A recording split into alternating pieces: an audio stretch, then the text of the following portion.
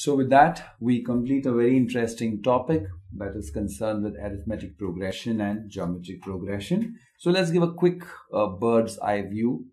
So we did what AP and GP is. AP is a kind of situation where each term differs from the previous one by a common difference. GP, each one, the ratio is constant. The ratio of consecutive terms remains constant. We did the various formulae regarding AP, that is TN, SN. Here also we did TN, SN, and also SN for infinity, infinite series.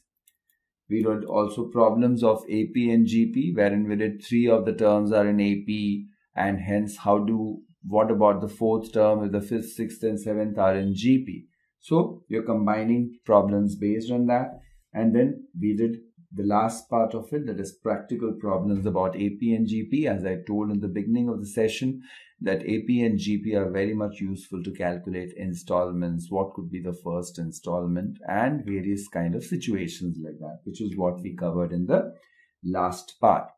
So it was definitely a very interesting session for me.